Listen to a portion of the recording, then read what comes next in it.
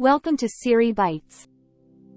M is for mitosis or meiosis. What's the difference between mitosis and meiosis?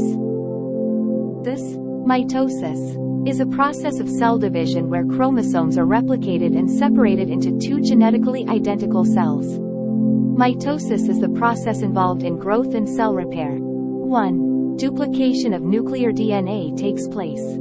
2. The chromatin condenses, mitotic spindle assembles, and the nucleus disappears. 3. The chromosomes align in the middle of the dividing cell. 4. The spindle fibers split apart the chromatids to opposite poles of the cell. 5. Two new sets of identical cells are generated. The nucleus starts to form around each new cell. Meiosis is the type of cell division that produces 4 cells with half the number of chromosomes from the parent cells. This process is responsible for producing egg cells and sperm cells. Meiosis I. Tetrads are formed.